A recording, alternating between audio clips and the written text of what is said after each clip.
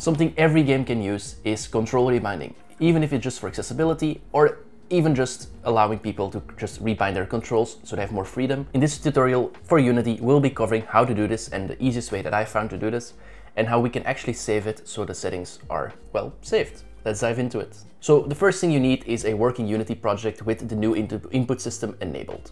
If you don't know how to do this, there's a tutorial you can find right over there where we cover how to get started and with this exact same project. So let's quickly demo what's inside the project. If we hit play, we have a nice circle, and the circle, we can move it using the WASD keys.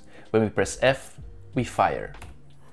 We just log it to the console, it's nothing special, but this is the base where we get started. So how do we get started with control rebinding? First, we go to Window, Package Manager, and then in the top left you will see Packages Unity Registry. Make sure that's that clicked and not on In Project My Assets or Built-in. Once you're there, just scroll to the I from Input System and go to Samples. If you scroll down a bit, you will see Rebinding UI. Click Import. Give Unity like 20 minutes. Once you're done, we got basically a script that does almost everything for us, but we will need to make some tweaks. So first things first, let's make a little bit of a UI. To add a UI, just right click, go UI, and then Canvas. Unity will automatically make an event system, and we have to make sure that the event system is also using the new input system. So if we click on event system, we should have a big button that now says replace with input system UI input module. Click the button. Now your UI should be set up to use a new input system. On our canvas, you can basically add whatever you want, in the style you want. I created a couple of things to already get started. So I'll drag in my prefabs that I pre-made for the UI, and I'll cover what's inside them. So I added two prefabs. One is for a rebinding, which will represent rebinding one action. For example, if we want to rebind the fire key, this is one entry.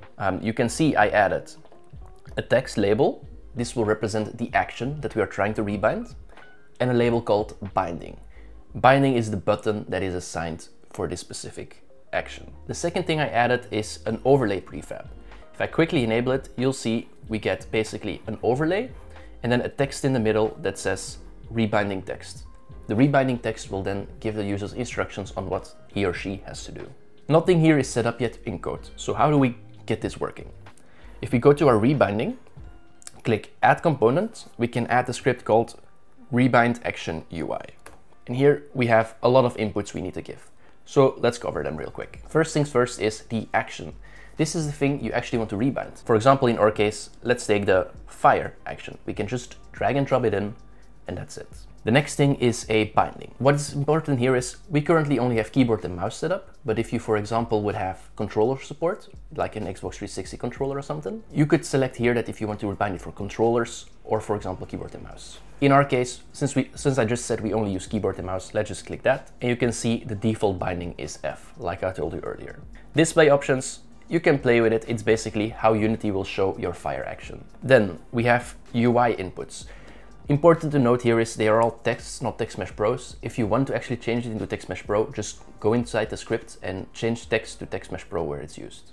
So action label is basically the action we have, in this case a fire, and the label. So this is the one I said where, hey, this is the preview of what the player wants to rebind. So let's just drag that in. Then the binding text is just the binding. The rebind overlay is a game object you want to show when you actually start rebinding. This is the overlay I mentioned earlier. And then the text for the rebind text is also just the one in the overlay. The second thing we need is to actually trigger this code. The easiest way to do this is basically using a button on the component itself. So let's just add a button, and then we can do an on-click action where we just go to our rebinding and we call in our rebind action UI a function called start interactive rebind. If we now start Unity up, there will be a couple of things that you will see. First of all, the fire and F, they will be filled in. But it was for me like this already because it was saved like this. But for you, you should see your action label and your action button already assigned.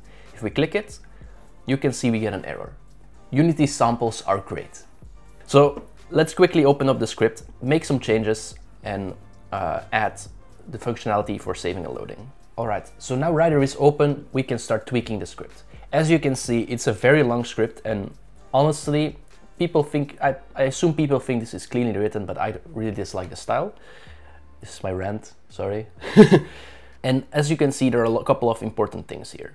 First, you can see, like I mentioned, that we use text almost everywhere. If you want to use TextMesh Pro, just replace every instance of the text class with TextMesh Pro and it just should work. Now, if we go back to Unity and you see at the error we had, it's basically complaining that we cannot rebind an action, in this case, the fire action, because it is still enabled. The reason of this is when you're trying to rebind it, Unity can only handle it if it's not the active map. This is often the case though, where you actually want it to be active, or you have to switch between a UI or a player control scheme. So how do we fix this? If we go to Rider, there are a couple events that we can actually take care of. So first, remember the method we called start interactive rebind. Let's quickly add there a line to disable our input action. So we go m_action.action.disable. And now it should be disabled. Of course, this is only one part of the pie because we need to enable it once again so we can actually fire the button again. The second thing we need to do is enable it once again. There's a method called void cleanup. This is the perfect method to just add our action enable again. So we go m_action.action.enable. If we hit save and go back to Unity, this should already make our rebinding work. You can see I can still move around. The F key is basically still firing. I click on the button, no errors. I can press V, for example, for fire. And now you can see in the top left corner, the fire button is rebinded to V. And if I press V, it also refires. There's still one issue. If you restart the game, you can see the button is once again the F key. I assume you don't want your player to always have to configure their settings every time they want to play. So let's quickly cover how we will tackle that as well. Let's go back to Rider in our rebind action UI and just wherever you want, honestly, it's already a mess of a script. You can just add a new lines of code. Let's call it private void, I can't type, save control action binding. In this method, we will basically cover getting the data that we need for the input system, saving it into the player prefs. For those who do not know, player prefs is an easy way to store certain key value based values. This is by far the easiest way that I think, and it is only specific. It's not a true save system, but you can use it for settings. That's why I call player prefs, preferences. So in this save method, we basically want to cover saving our bindings as JSON. So first of all, let's get a reference to our bindings. So how do we do that? We have this line. We have var current bindings. It's the variable you want to name. We have an action reference. This is what the script already provides. We then take in the action, and then we try to save the action map as a JSON. So right now in our current bindings, there will be a string, which is a JSON object of every data we need. Next up, we need to save it. You can see Rider suggests using player prefs and then set string and then the bindings. While this is fine, if you have more than one rebinding, that's not ideal. So let's change the key to something more unique. For example, let's take the action.action.name and let's just add, for example, our binding ID. Because like I said, if we have, for example, a controller support and keyboard support, we want to make sure the binding is also unique. And now we have our save method basically covered. Of course, when we save, we also need to load. Let's create a new method called load action binding. So let's create a private void load action binding. And in this method, you guessed it, we will actually load the value we just saved. How do we do this? First of all, we get our data back. So you can see autocomplete already suggests it, and it is save bindings, and we get it from player prefs. So we just do player prefs.getString. Then we take our action name again and our binding ID. So now we have this, we basically need to apply these changes back to our object. So autocomplete is once again very handy. I prepared this, so I guess it knows what I want to type. And that is basically, if we want to check that if we get any saved settings back, then we want to apply them. That's why we do the string is null or empty, because otherwise we might apply empty settings. So how do we load it then? We just do action reference.action.action map and then load binding overrides from JSON. And that is our save and loading methods covered. Of course, we still need to invoke them, so we actually do these things. So first thing first, when the script starts, we basically want to run the load, because every time the object is created, we want to see if it is saved. So if we do a quick lookup, you can see there is no start method.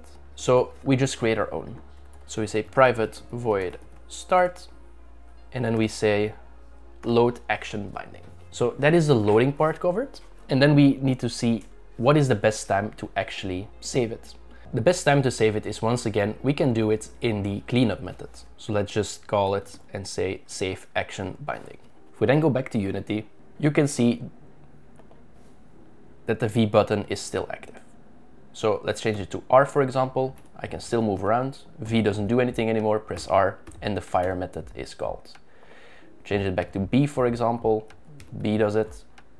And if I restart the game, B is still the way I fire.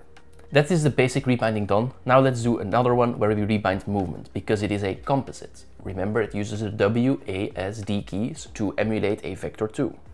So if we go to our rebinding, we can then select our movement as the action, assign our binding once again. You can also choose to just do it with one button. You can only do the up, for example, but in this case, for demo purposes, I will show how to do the composite part because it is a bit different. And then that should be it. We can move it down a bit so it's not overlapping. And we have all our controls laid out. If we now start the game, you can see that the B button is still there and WSD as well. If we click on WSD, it will ask me for an up input. For example, if I want to use the up arrow key, you can see it does it and it changes it in the preview, but it throws an error. That's because we basically only configured it for normal input types. We need to do a little change for the composite part. It is once again the error where it is not enabled. So what we basically need to do is disable the second input. In this case, it was the down key, the moment we start actually processing it. So you can see in the code, there is a line there that says, hey, if it's part of a composite, we should initiate a rebind for the next part. And then you can see there's a perform interactive rebind method. Just control click it so you're there. And you can see it's right up top of the cleanup. So let's just quickly disable the action here as well. Action.disable. And then if we go back to Unity, you can see the movement. We can rebind to up, down, left, right, for example. And now the movement is using those keys as well. And the B button is still firing. And this is how you also rebind a composite.